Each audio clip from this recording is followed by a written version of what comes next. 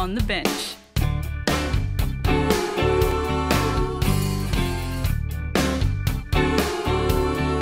On the bench. On the bench.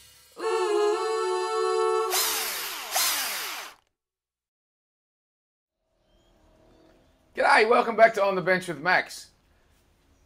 Brand new project, restoration projects in our shop now, but I'm not going to tell you about it. I'm going to ask a guest presenter to tell you all about it, and I'll also get that guest presenter to tell you who he is. Hi everybody, my name's Danny and I'm Max Crowther's son.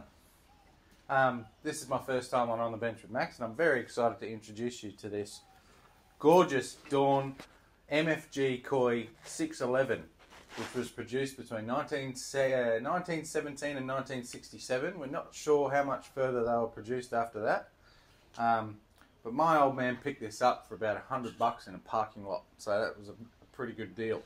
When we got it, it was completely seized and the bearing assemblies were all a bit nasty, and we just gave it a bit of a WD-40 bath and we were able to free her up with a few love taps.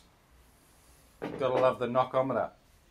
So as the mechanism, we can figure it out so far, is it's a gear with a cam welded into it, and as you spin it, the flywheel takes some of your inertia, and this wheel here is driven by a little tooth onto a gear, and the cam just knocks it one or two teeth at a time, and this baby can pump out 200 RPM back in 1917.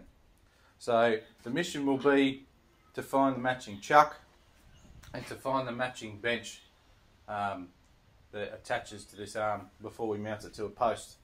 But this lovely old girl's going to get brought right back to life, and we can't wait. Thanks, Dan. Wow, that's fantastic.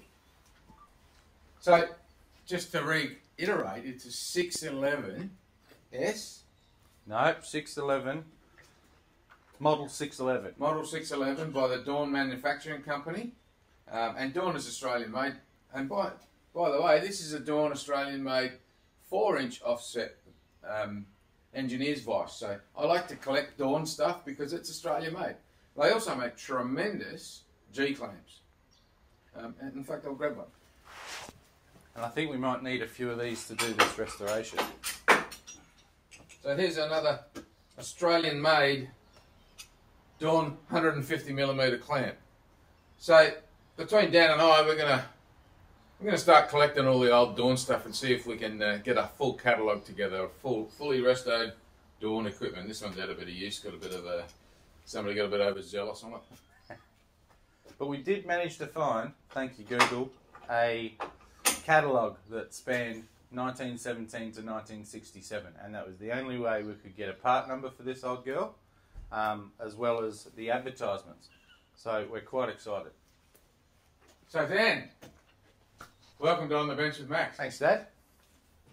Good to be here. On the bench.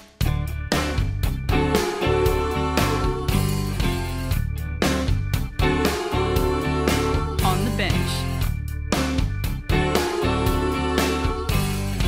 On the bench.